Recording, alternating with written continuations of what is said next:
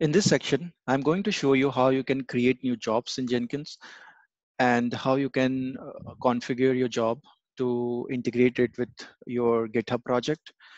I'm going to use a simple Java application. It contains a Java class to print hello world and a unit test, right? So we are going to follow along the Maven build life cycle. So we are going to look at the clean and install phase. So what we'll do is we'll compile our code, Java code. We are going to run our tests, unit tests, and then we are going to package our artifacts into a jar file, and then we are going to archive those jar files. So all these steps we are going to follow in Jenkins.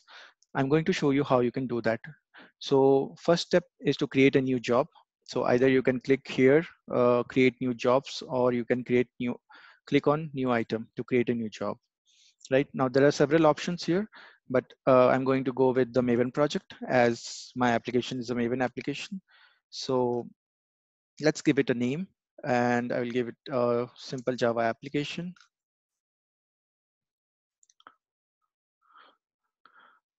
And then click on OK. So this is going to create your new job, which is for your Maven project.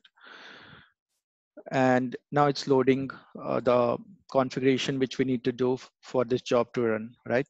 So give it a simple name, a simple Java application.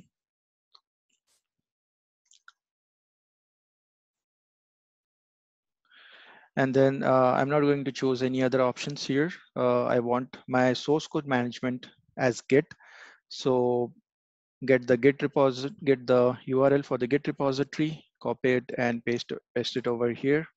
So that will link your build to your Git repository.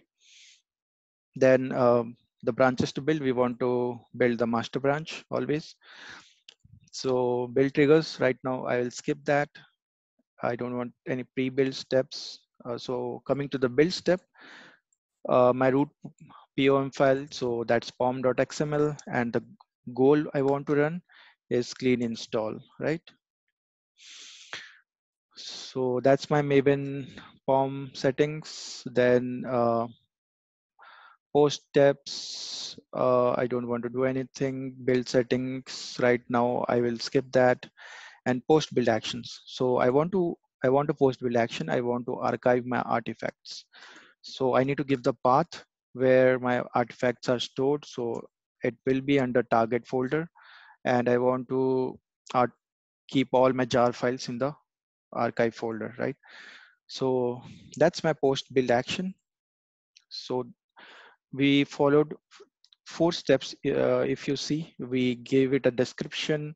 We linked our source code management tool, which is Git, to the GitHub repository. Then we gave it a build step, which is pom.xml, and one goal, Maven goal, which is clean install. And then in the post build action, we archive the artifacts.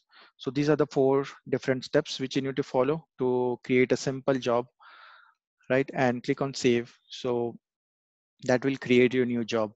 Go back to dashboard and you can see your job now. It has not been run. So let's go ahead and run this simple job, right? So build is scheduled, and you can see in the build executor status, the build has started running. Now to see what is going on, just click on that build and click on console output. So it will show you what output is being transferred into the console, right? So it will show you all the logs which are getting generated on the console. So this is going to take some time. So I'm going to pause the video. So my build is now completed. It was success. So the blue icon tells you that the build was successful.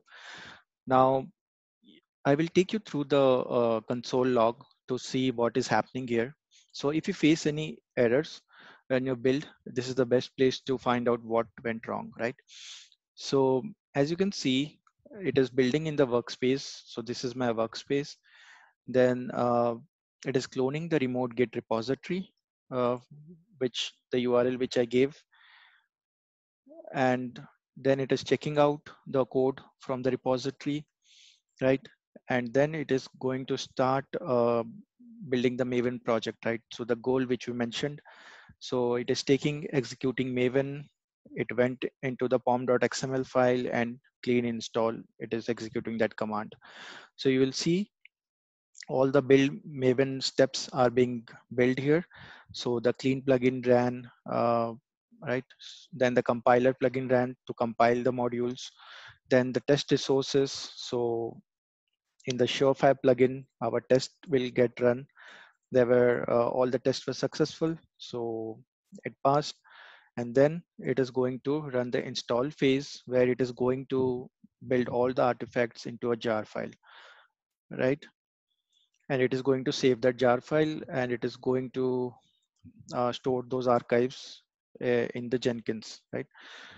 And the build was successful. So this is all. You can find everything here in the logs, what is happening at every stage of your Jenkins job. So let's go back to our dashboard and check few things, right?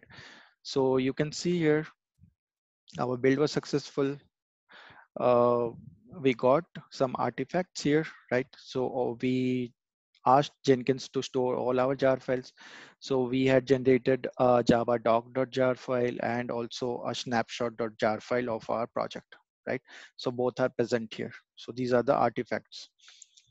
Now there is also a workspace in Jenkins, so which is nothing but a folder where all our checked out code and the other things are present, which are present from the build. So if you open this workspace, it's nothing but a folder structure, right? It is similar to your local folder structure when you run any Maven project. So there is the source folder, there's a target folder. So in target folder, you will find all your Surefire reports, your jar files, everything. So this will be pretty useful.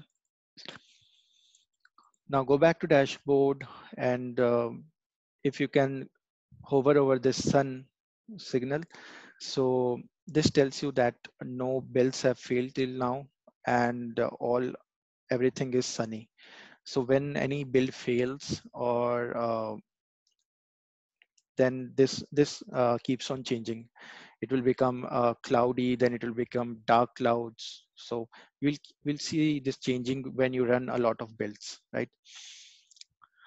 So this is how you can create a simple Jenkins job for your Maven Java project and run that project to build and run your tests and archive your results into a jar file for your Maven project.